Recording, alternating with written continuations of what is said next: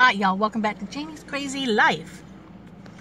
This is Christmas Eve 2018, and why I'm not home is I just dropped my mom off at my brother's house for Christmas Eve, and I drove her into town because she's on medication. She got, from the chemo, she got a side effect of some neuropathy of her legs, and she's been on an antibiotic this week for an infection which can trigger neuropathy.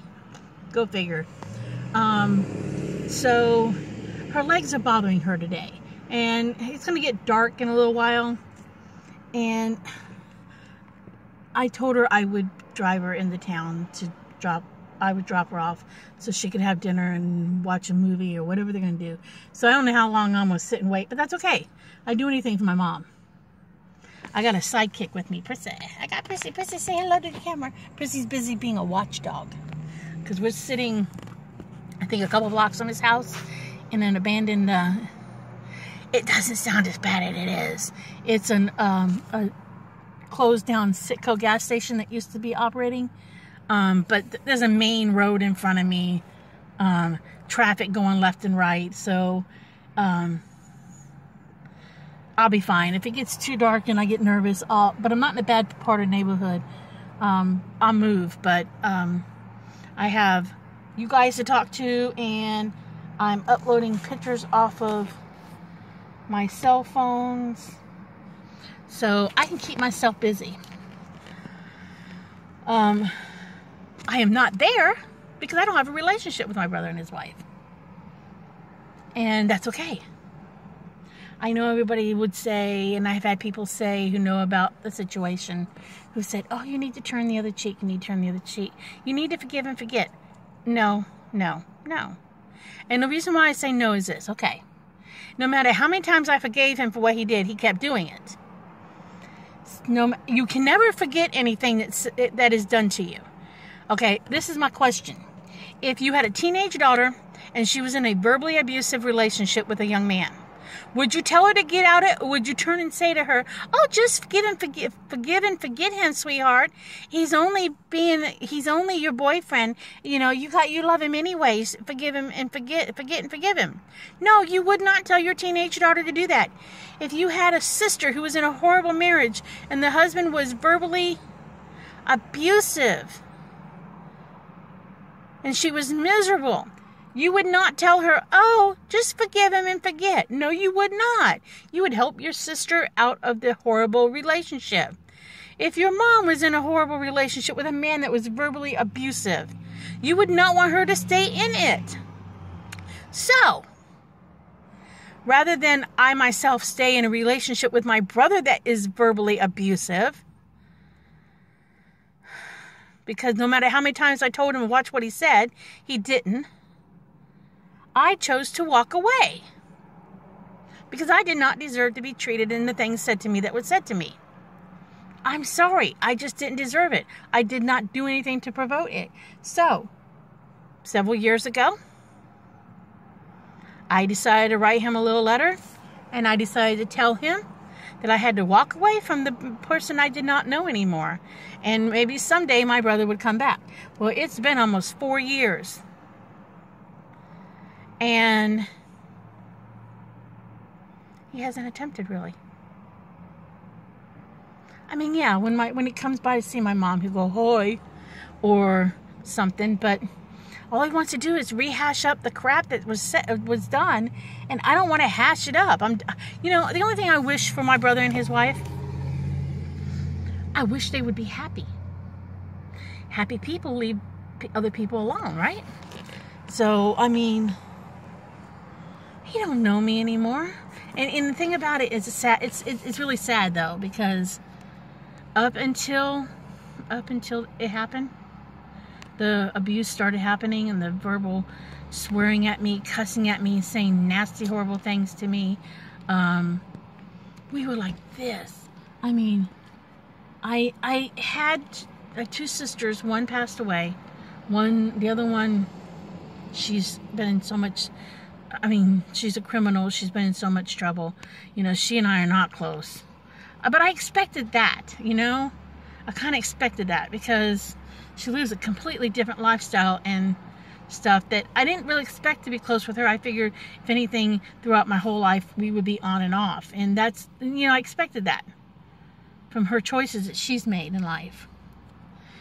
And, you know, I was there for her when she went to jail, but when she got out, I wasn't the type of person she wanted to hang out with. You know, I don't do drugs and I don't do alcohol. So, but my brother, I really thought we'd be like this. If you would have told me, 5 years ago that, or 10 years ago, that at this point in my life, he and I would not be together, I would have told you, oh, no. Well, was I wrong? It's very important that when you get in a relationship with someone, that you think about your relationship. His wife is what put a wedge between us. They were living on the same property I live on with my mom.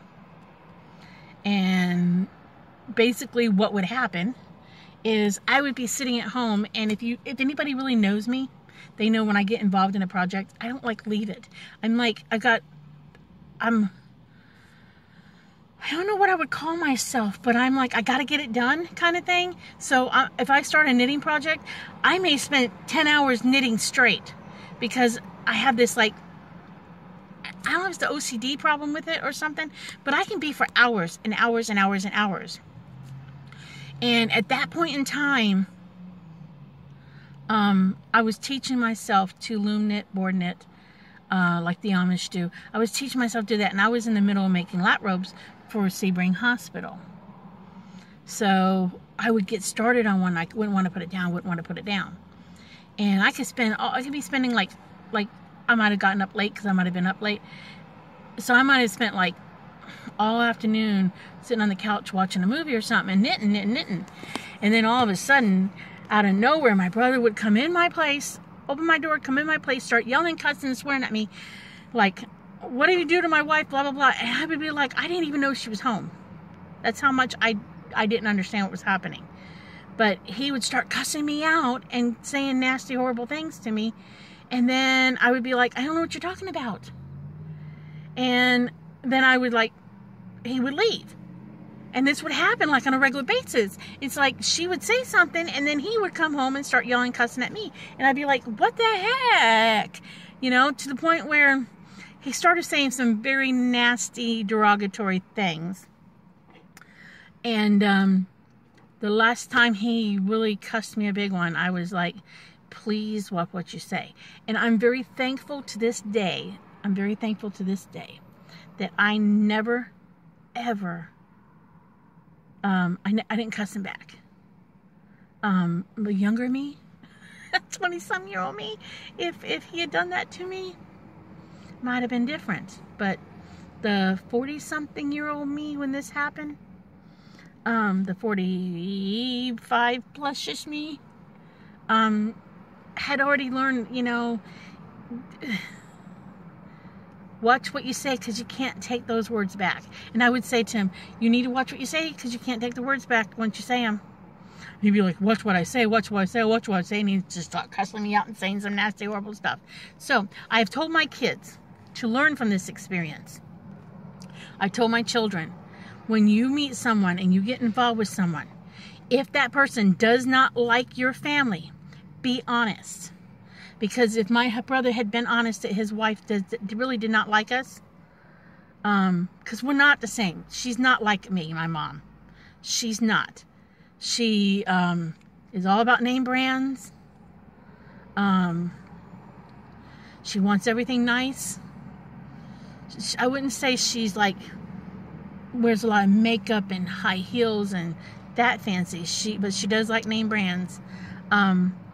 She's totally opposite. I mean, I like a good thrift store find. I like a bargain when I can find a bargain. I think I embarrassed her.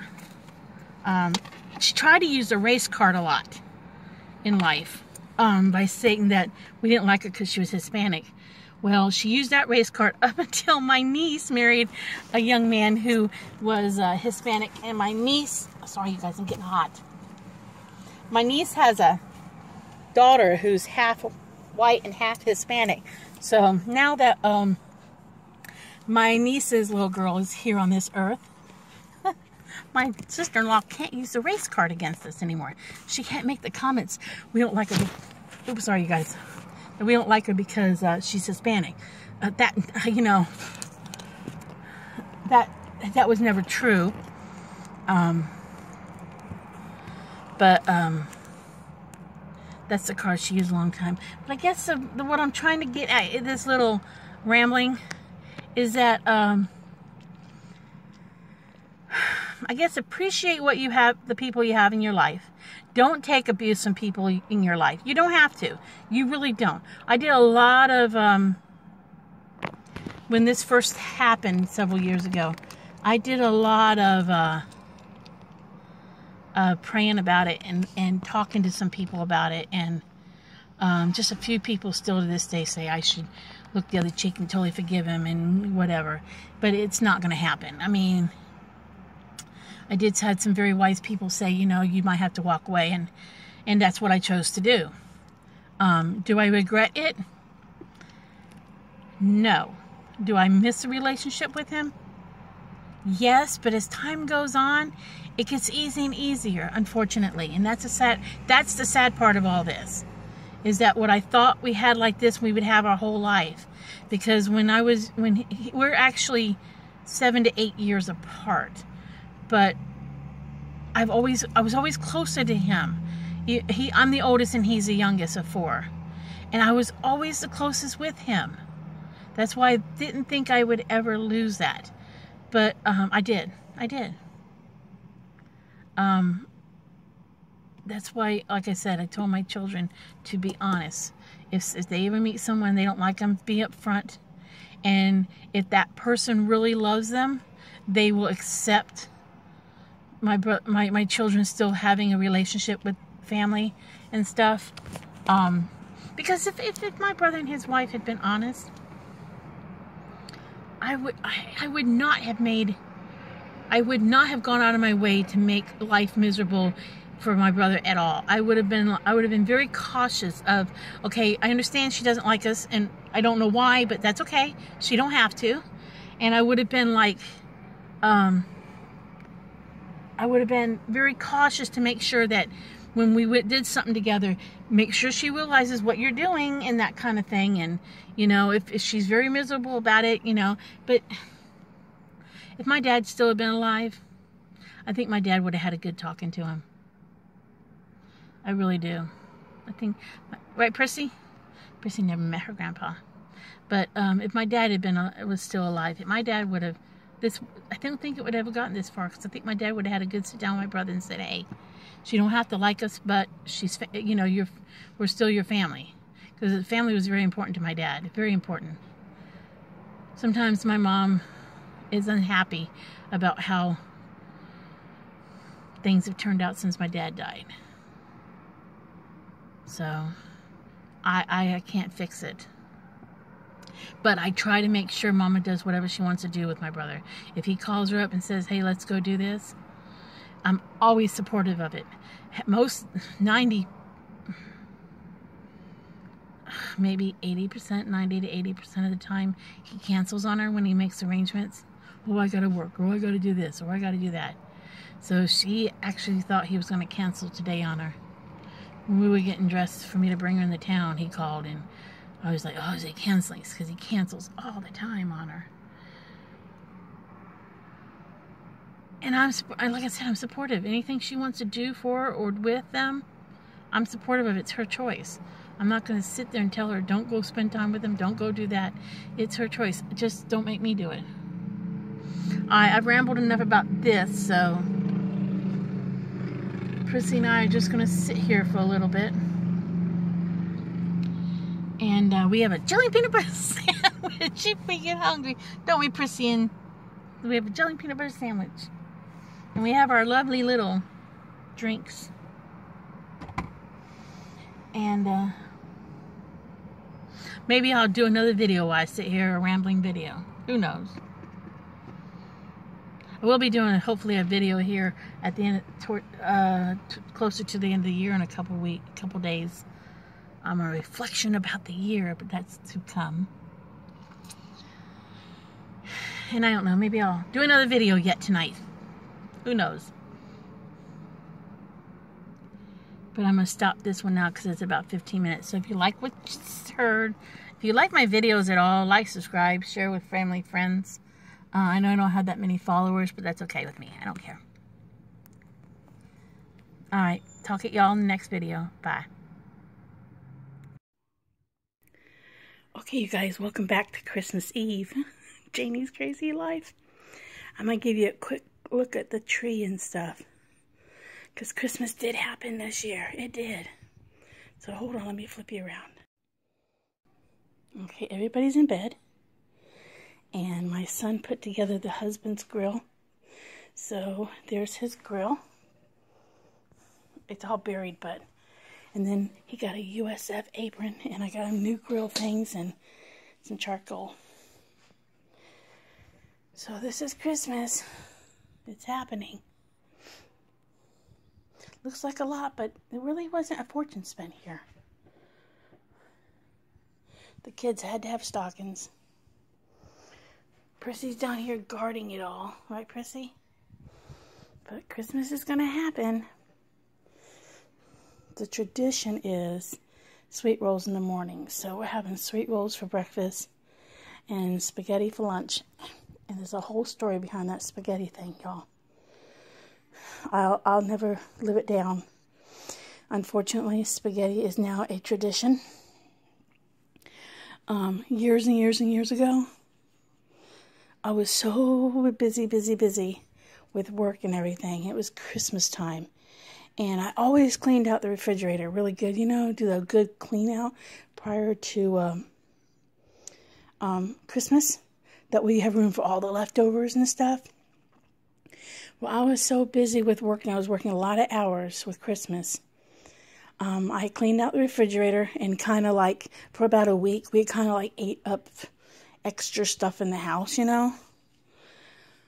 Well, I cleaned out the refrigerator, and I forgot to go Christmas meal shopping. I was that busy. I just forgot with running around with the kids and getting them their things, doing their things, and working and Christmas shopping, and I don't know. It might have even been the year my dad died. I don't remember. But I forgot to buy the turkey and the ham and all the fixings.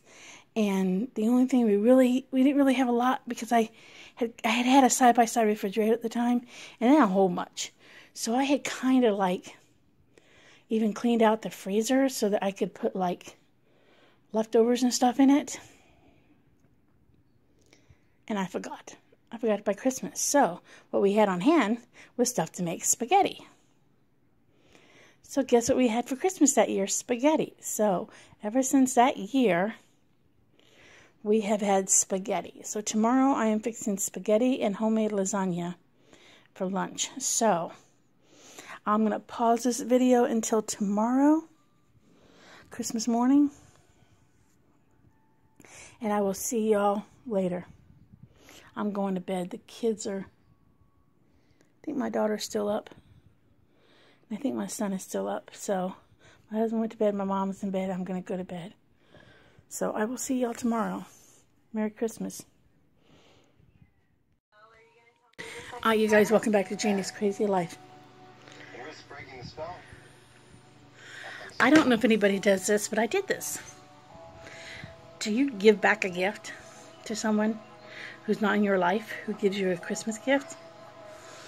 Well, y'all saw in a previous video, I dropped my mom off at my brother's so that she could spend Christmas Eve with them. Okay? So she was there about 3 hours-ish, a little over 3 hours, when she called me and told me she was ready. I was only about 4 blocks away. So Prissy and I go pick her up. Everything gets, her gift bag gets put in the car, and she tells me that he had sent her way a box of chocolate candy for me. Well, being that we don't have a relationship and he's always talking crap about me, why do I want anything from him? So I told Mama. She said, well, he said I could have it if I decided not to give it to you. I said, no, I don't want him thinking I had it. So I got it. I took it. I received it. So I told Mama that I'm sorry, but I don't want it. So I nicely go to the side of the truck, get it out of the bag, and I proceed to walk up to his door. And I didn't even have to knock on the door. He was like watching, I guess, from the window. I walked up and said, I don't want it, but thank you. And of course he made some comments as I walked away, telling me that I had a problem and that he hoped that I lived a nice life or something. I don't know. I wasn't going to stand there and argue with him on his yard. But I told Mama, I said, I don't want anything from him. I wanted her to have a good time. I'm glad she had a good time because she said she had an excellent and wonderful time with him. I mean, she said she really enjoyed the evening. And I would drop her off or take her again in a heartbeat for her. Because that's her son and she wants that relationship with him. But I don't. I just don't. So I did it. I gave back a gift. I don't think I've ever given back a gift before. But it wasn't like it was wrapped or anything. It was just, half-heartedly given anyways. So I just don't know if anybody else has given back a gift. I did. I gave back a gift. And I don't regret it. I wasn't upset or anything. I wasn't going to argue with him at his door. So I did it. I gave back a gift. So I know that Christmas season is all about giving, and everything, and not receiving. Well, I didn't want to receive. So, my kid is calling me. It's Christmas Eve late at night. So I will catch you on the next video. So if you like what you see, like and subscribe. Catch y'all later.